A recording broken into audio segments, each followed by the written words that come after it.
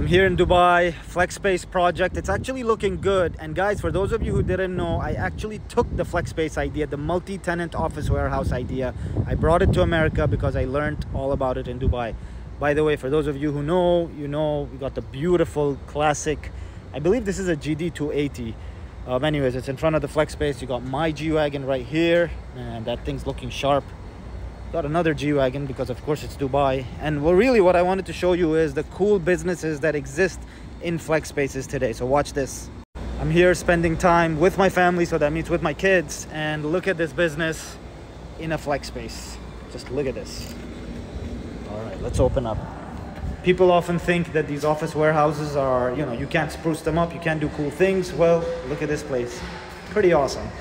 And literally it is in a office warehouse business park. All right guys, just look at this pretty cool space. All right, they're gonna show us some instructions, so let's watch. All right, these are the instructions. Yes, thank you for reminding me, Chippy. Let's quickly go through the do's and don'ts and the T's and C's. 5 items forward. The one on the left, 5 them backwards. Just look at this, guys. Look at what the possibilities are with flexible leasable real estate. Flex space is where it's at. I don't care what you say, man. This is the future of real estate.